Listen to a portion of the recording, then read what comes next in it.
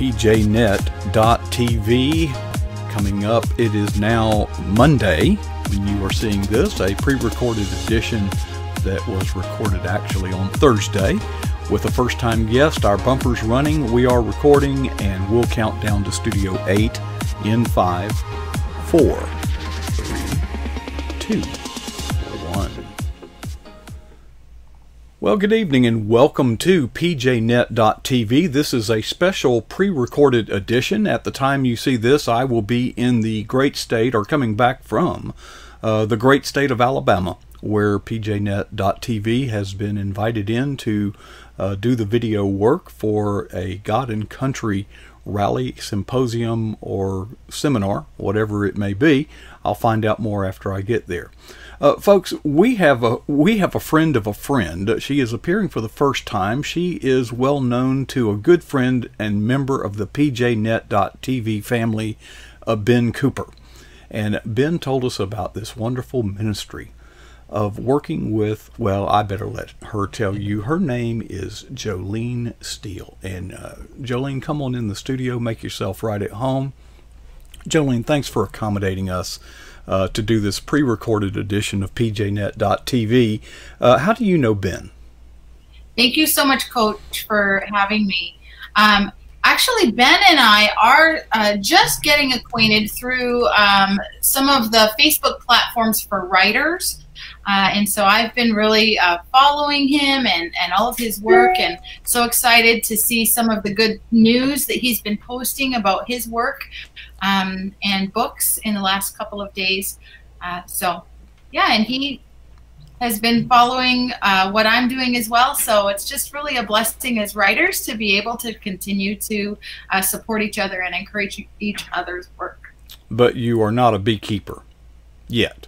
I am not a beekeeper, but it's sure an interesting idea. But my husband's allergic to bee stings, so I don't know if he'd be thrilled. Yeah, that would be a hindrance. I just must warn you, people that associate with Ben, some of them over time tend to become beekeepers. So be on the lookout. Be on the lookout. Now, Ben told us that you have a ministry. You have a calling, and you have actually many, but I'm curious, you work with kids. So tell us tell us your journey in working with children, especially in a campground environment. Sure. So the ministry is called Camping Stick Kids. And my heart has always been, since a very little girl, the idea and heart for Jesus. You know, I can still remember my mom telling me I would line up all my stuffed animals on the end of my bed and lead them to Jesus every day. And I just had a heart for that. I even remember getting beat up every day after school because I wouldn't stop putting Jesus Loves You on kids' desks at school. So as I grew in the Lord and grew in age, I realized that God had really put a calling on my heart to pursue an evangelistic ministry. And so that's the Lord sort of brought this ministry together in a fantastic way, which I'd love to share with you in a little bit. But Camping Stick Kids really is an evangelistic ministry, and our goal is to share the gospel one camper at a time. And so the last 3 years we've shared the gospel with over 10,000 children, and our goal is actually to share the gospel with 100,000 children in the next 5 years. That is a lot of kids. Now Joleen, I'm wondering, you know, when you're working with kids, you know, you obviously have got to draw them in and attract them with, you know, fun and games and adventure.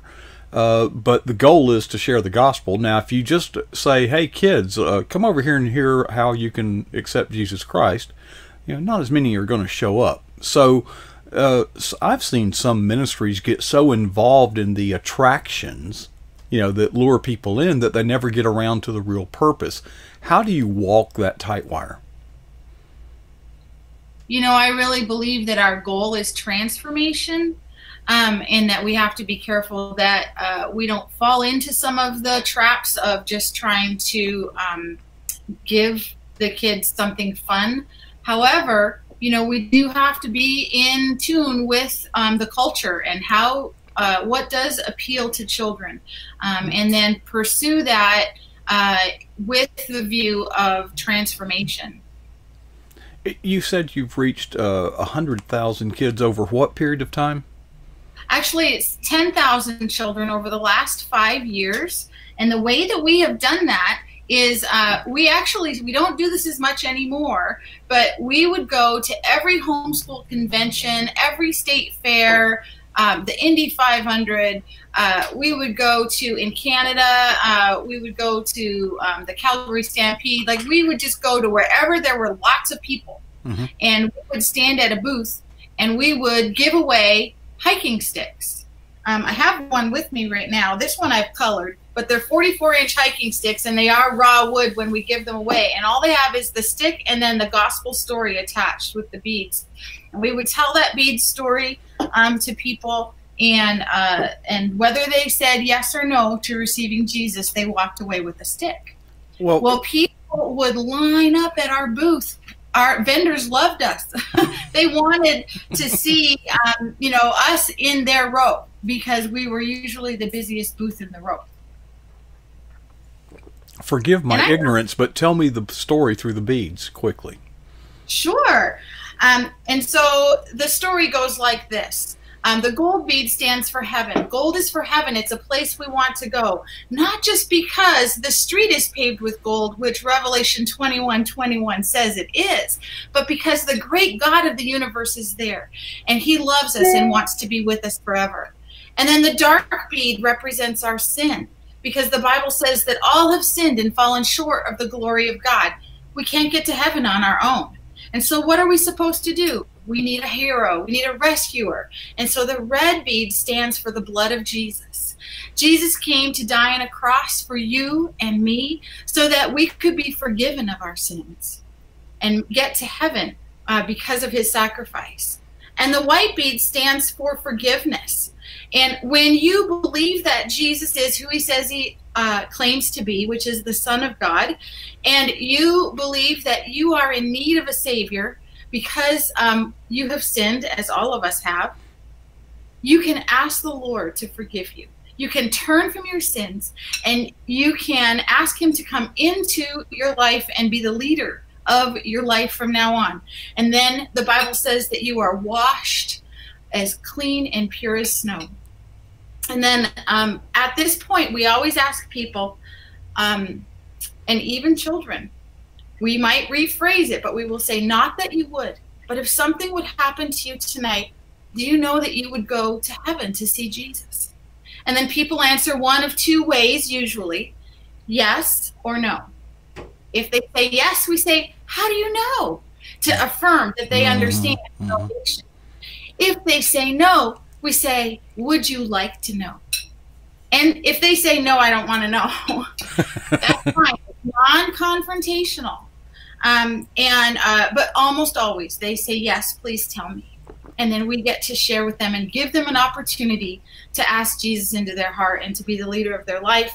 And then the green bead stands for growth. And so this is where you are if you have become a child of God. You are always growing.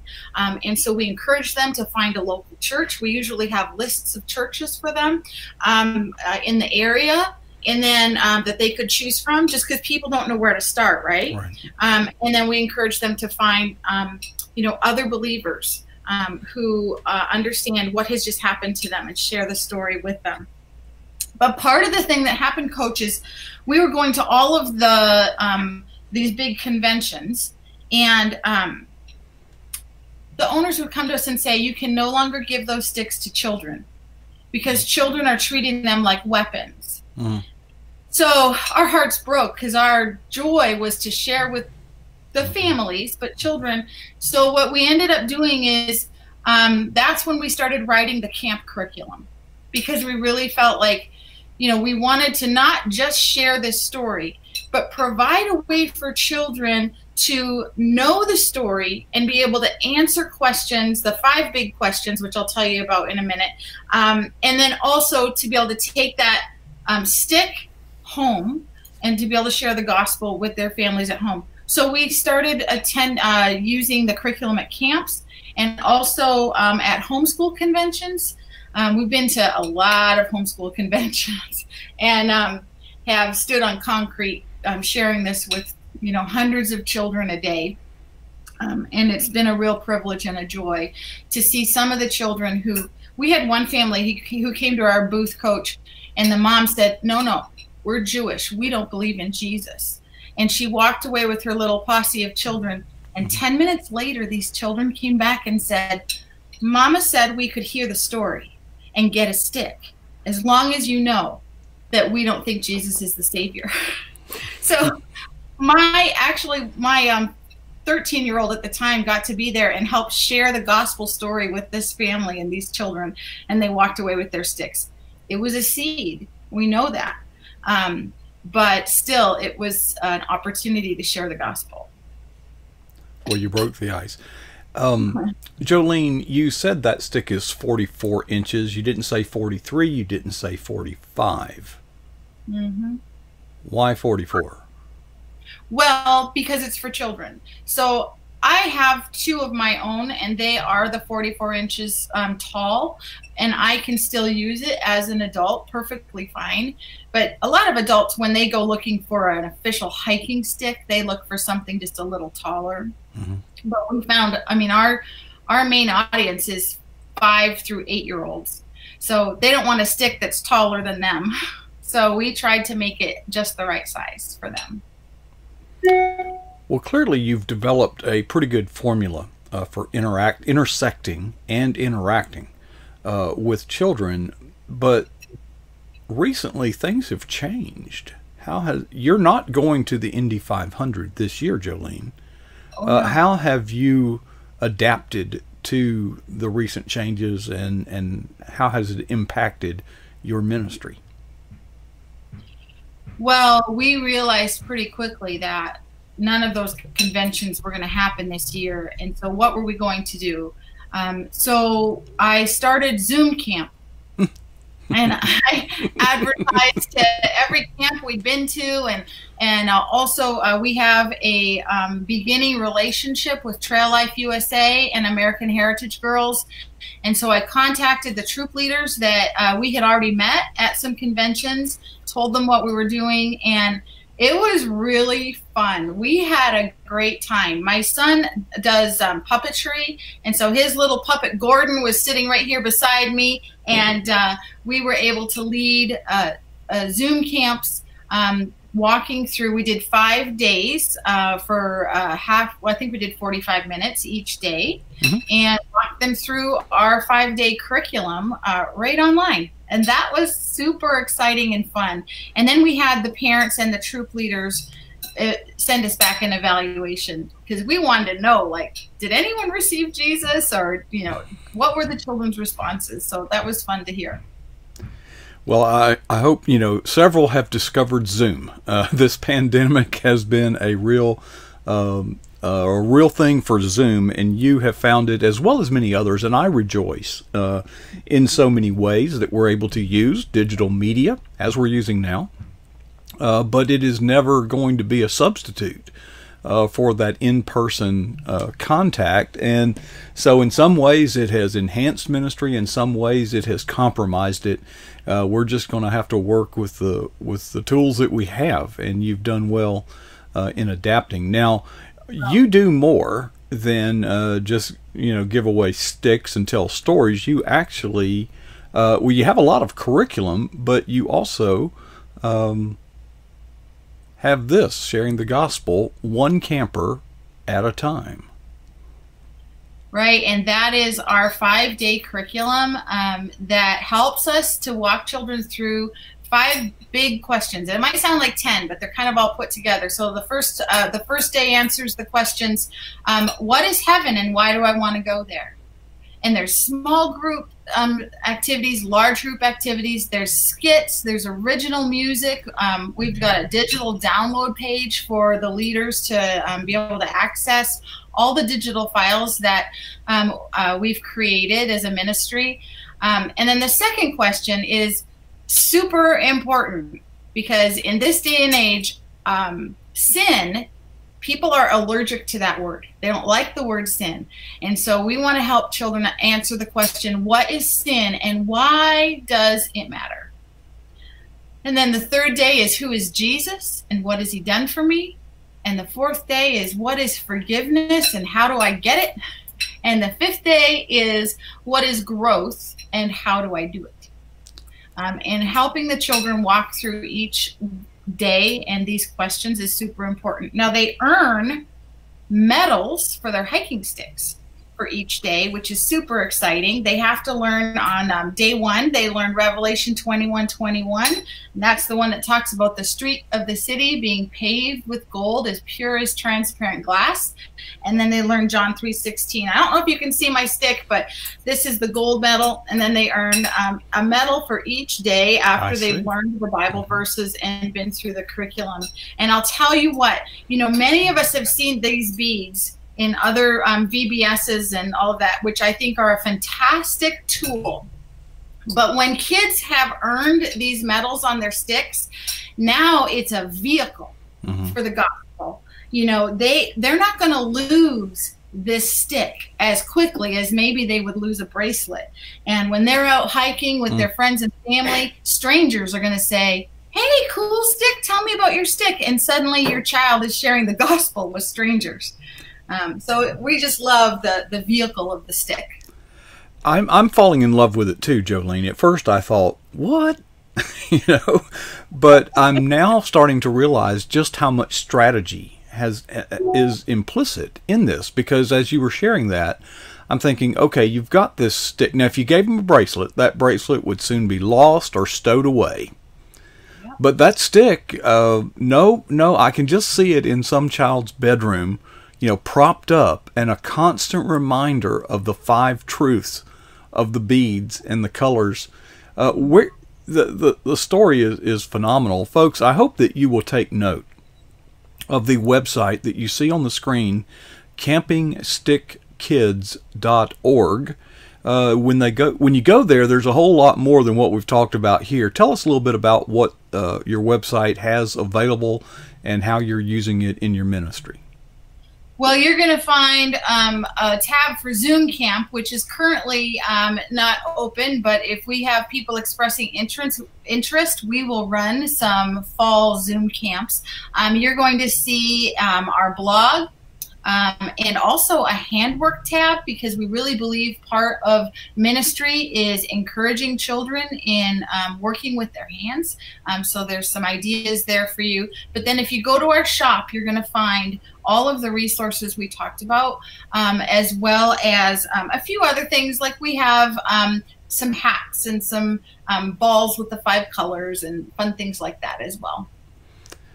So I presume you're somewhere near. Ben is in Pennsylvania. I don't know where you are, and you don't need to tell us, but how far away do you project these things when you're traveling? How far have you traveled? Well, I live just outside Chicago, and we have been, Florida, Texas, all North Carolina, South Carolina, all of that. I mean, I think the only place in Colorado, I think even Oregon, we haven't actually gone to California, which there's a huge homeschool convention there.